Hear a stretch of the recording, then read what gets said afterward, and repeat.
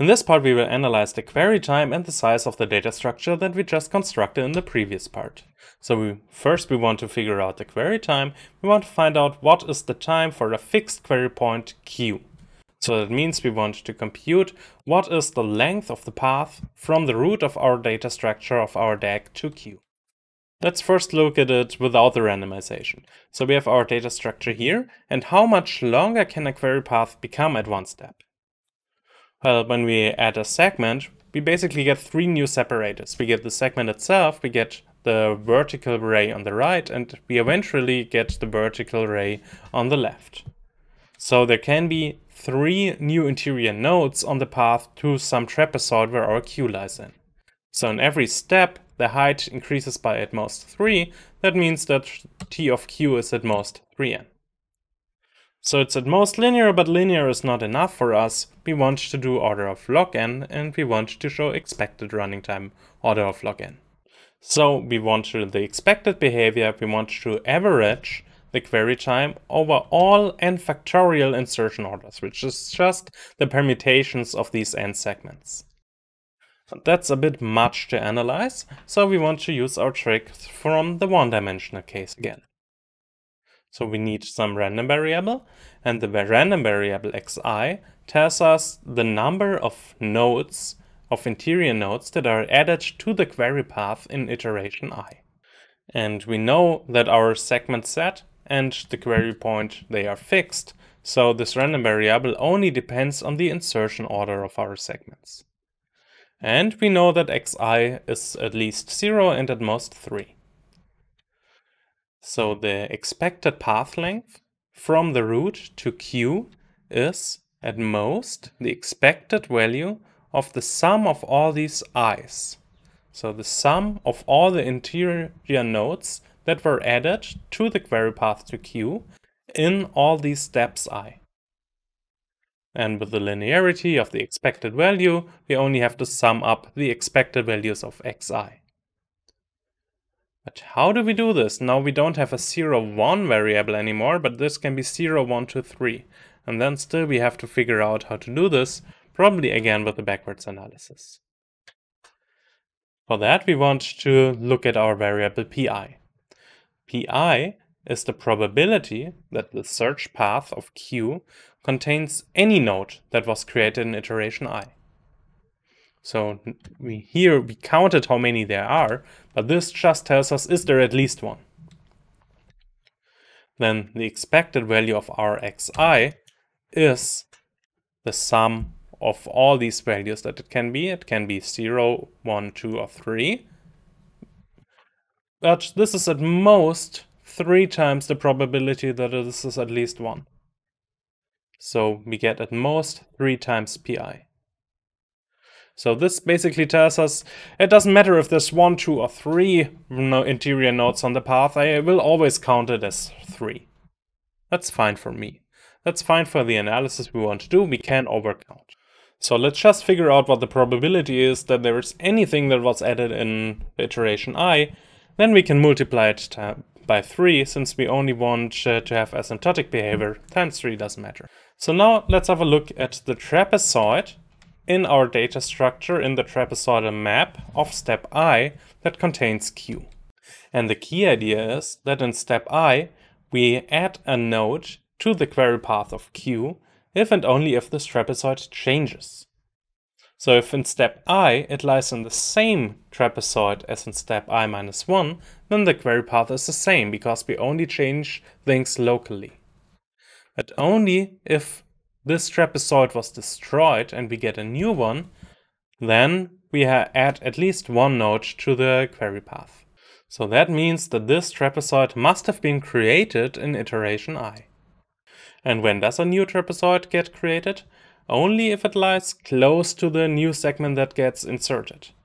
And in particular, it has to be adjacent to it. So it either has to use some part of the segment, or it must have one of the endpoints of the segment on its boundary. So let's have a look what can happen. How can this trapezoid be created? It could be that part of SI is the top side, or part of SI is the bottom side.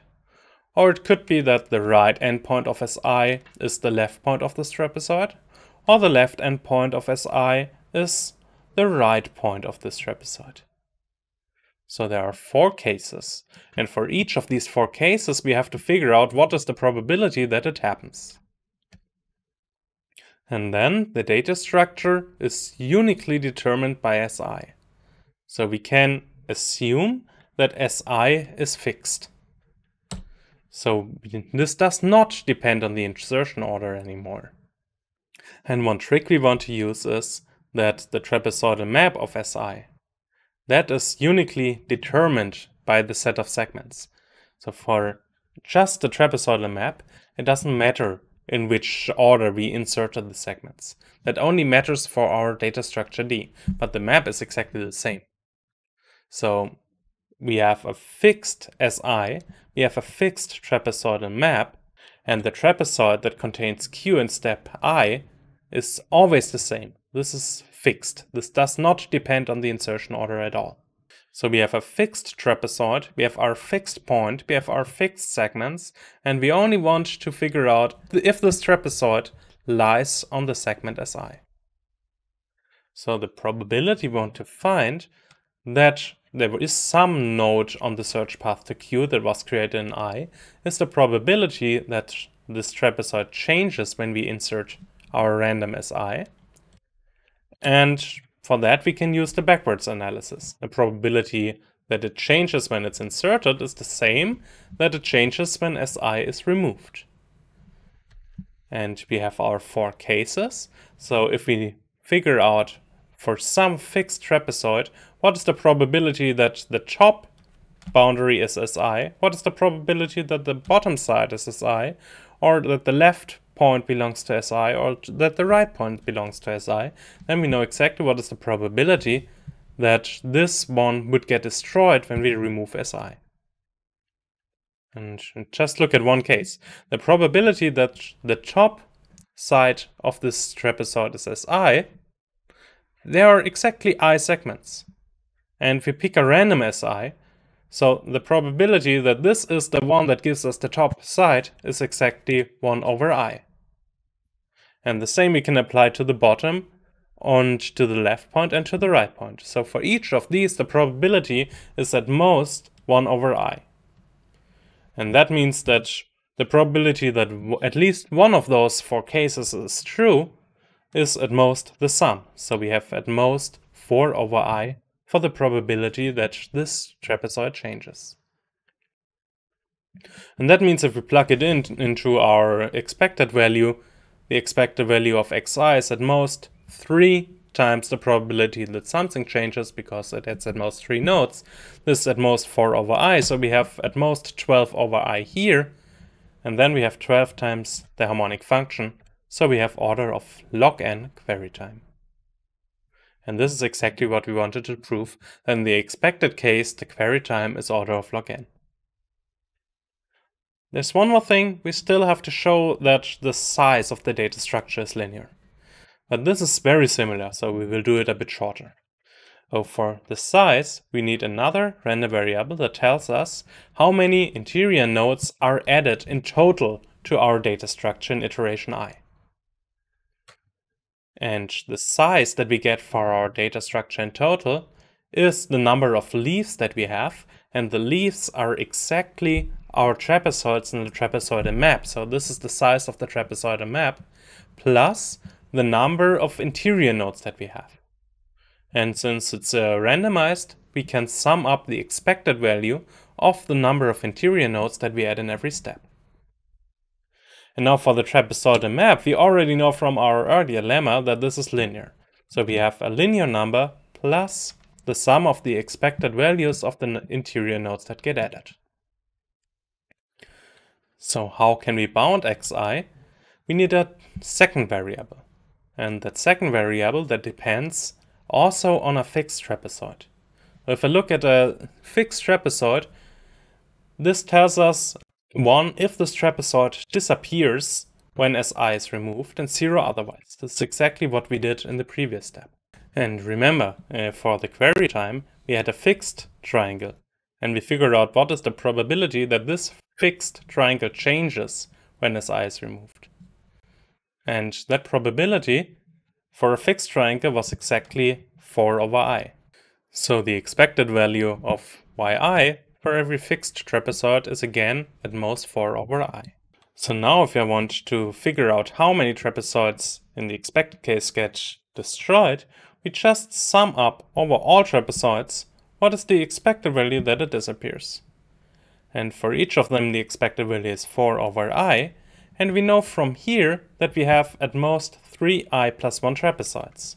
So the sum of this is at most 3i plus 1 times 4 over I, which if we multiply it out is 12 plus 4 over I, or at most 13. And then we can plug this in. Now the size of the trapezoidal map, which is order of n, plus the sum of all these expected values for every I, so we have order of n plus at most 13n, and this is again linear.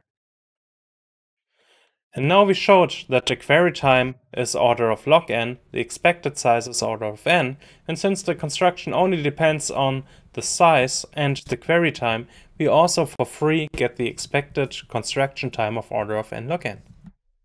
And this concludes the proofs and the construction of our data structure. Thank you for watching.